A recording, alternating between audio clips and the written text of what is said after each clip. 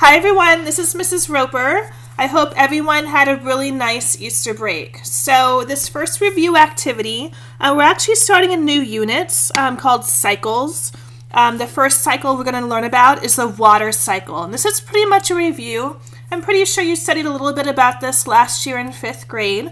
So after you take your notes, I want you to watch this video and I'm going to show you, give you some little bit of review information about the water cycle, how it works, and then I'll show you some helpful hints and tips on how to draw your water drop character, which you're going to use for an activity tomorrow and Monday. So first of all, the water cycle. This is a very simplified drawing.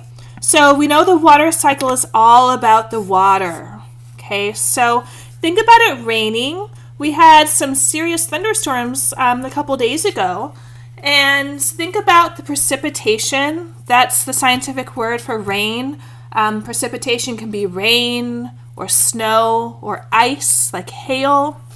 So precipitation surely is one part of the water cycle. So rain comes down onto the earth. It can hit the ocean, become part of the ocean. Around our homes, there's puddles that form. And we know throughout the day, those puddles, they dry up. And, you know, the more rain you get, and the larger those puddles are, the longer it may take for those puddles to disappear and to dry up. But we know that eventually the puddles do. And they don't actually disappear. This water turns into water vapor, which is invisible to us in the atmosphere and the air.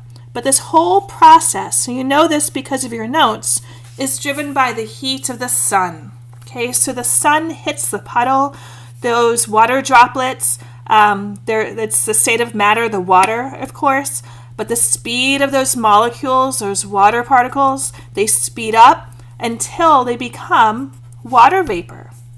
So they're turning from a liquid into a gas, and this is called evaporation. So when this happens, the liquid, the water, turns into a gas, and we call that water vapor. And then up here in the atmosphere becomes part of the atmosphere. And up here in the atmosphere, they can turn into clouds, and that's called condensation. Condensation. My word's not going to fit in my cloud. All right, but condensation is a change of state, and we've learned about this before. All this is pretty much review. This is a change of state from water vapor into water. Okay, so a gas into a liquid. And for clouds to form, you may not know this, but for clouds to form, that water vapor has to condense on a dust particle. Okay, so it condenses on a dust particle and the clouds form. And when enough condensation happens, those clouds fill with water and they can rain again. Okay, so that's a very simplified water cycle. It rains, precipitation, the water evaporates into a gas, condenses back into a liquid molecule, and the whole process is driven by the sun. Okay, and we know that a few other things happen too because of your notes that you just took. But if we want to very quickly just go through some of these steps more in depth, just so you have these notes and you can incorporate this information into that comic strip. That's your next activity tomorrow and Monday. More information about that tomorrow. All right, so the water cycle step for evaporation. Okay, so that's one step of the water cycle. So evaporation, that's a liquid turning to a gas. The molecule movement, those molecules speed up. Okay, we know that solids, the forces holding those solids together like ice, snow. Okay, so we find those in the water cycle as well. The forces that hold a solid together are so strong, all those particles can do are vibrate in place. Then when heat is added, there's melting. Okay, the solid melts into a liquid. The molecules speed up. We know they can slide. We talked about that. There's more space between the molecules. And then finally, evaporation is liquid into a gas. The gas molecules move the quickest. So during evaporation, the speed of the molecules, they speed up. They're going faster. There's more space between those molecules. And the state of matter change is a liquid to a gas. So if you want to add this chart to your notes, that may be a really good idea. Okay, so the next step is condensation. And we talked about that, the formation of the clouds. So condensation, it's a gas turning back into a liquid. So we know the gas molecules move the quickest. Liquid, there's more forces, stronger forces holding them together than a gas. That's why they can only slide. So we know they slow down. The speed of the molecules slow down as they turn from a gas to a liquid. Okay, we can think about ice freezing. Okay, especially in those colder climates. Ice freezing, the formation of snow. Okay, we know that ice freezing, that's a liquid to a solid. Okay, so those molecules slow down. And ice freezing, think about making ice cubes in your freezer. You start with a liquid, and then a couple hours later, you end up with a solid. All right, it's really interesting also. We can also see sublimation. Okay, sublimation in the water cycle. So sublimation, if you remember, we talked about this. Sublimation is a state of matter change from a solid directly to a gas. It bypasses that liquid phase. Think about dry ice. Okay, that's CO2 in the solid form. And it looks like it's smoking, that white smoke, but that's turning from a solid to a gas. So if it's very icy, we didn't have a lot of snow and ice this winter. But if we did, and think about the glaciers in the Arctic regions, so they're big blocks of ice. That ice can turn from a solid directly into water vapor. And when that happens, that's called sublimation. Snow can do that. Ice can do that. So it's neat to bring that in a little bit here. Okay, and of course, if it's going from a solid to a gas, those molecules are really speeding up. Those molecules speed up during that process. So the last thing you'll do is make a little water droplet character. You're going to make a little water droplet character. And if you have an index card, okay, if you have an index card, this is one, that'd be a perfect size. Now my index cards are a little larger than the typical, common index cards that you would have.